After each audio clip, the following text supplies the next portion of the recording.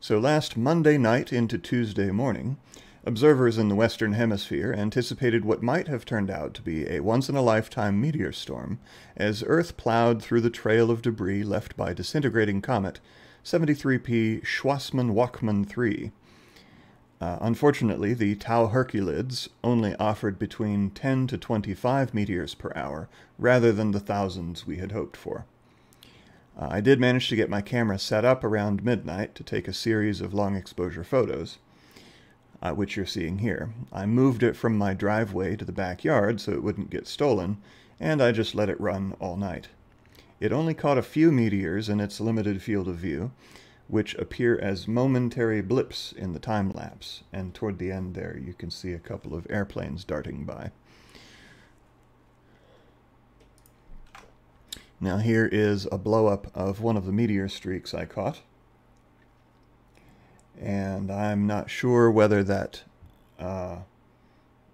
multichromatic appearance is due to the camera sensor or the actual color of the meteor streak, because sometimes they're green or red or different colors depending on the materials in the particle or object that's entering our atmosphere, or some combination of both. But there you go. That's I actually didn't see any with my naked eye, although I didn't stay out there for very long because I had work in the morning, so I couldn't stay up any later than I already had.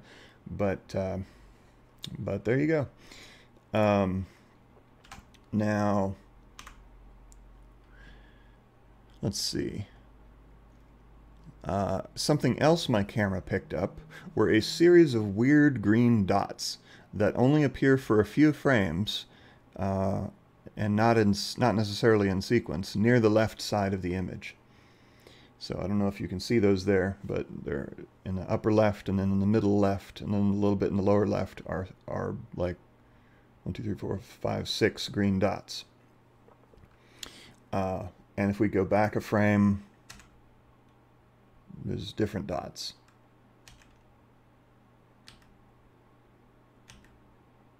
Now, this is a 4K display that I'm showing this on, so I don't know if you can see this, but in the upper left, if you look to the southeast of that green dot, there is a very tiny red dot that does not move from frame to frame.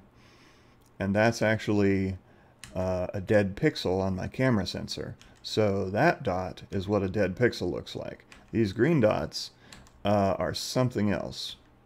They're not dead pixels per se, but they don't appear as streaks like a meteor or airplane would, and they even appear to be in front of the tree in the foreground, which makes me think that they're either a glitch in my camera sensor, maybe not a dead pixel, but like a momentary glitch,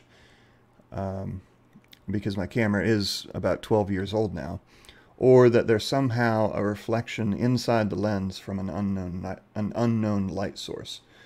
But my guess would be that it's just a sensor glitch, especially since the dots are appearing in front of the tree. Obviously, they're not something in the background.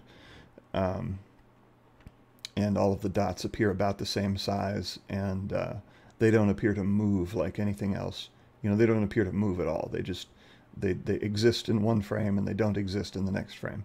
So I'm guessing that my camera is just on a slow downward descent into its old age.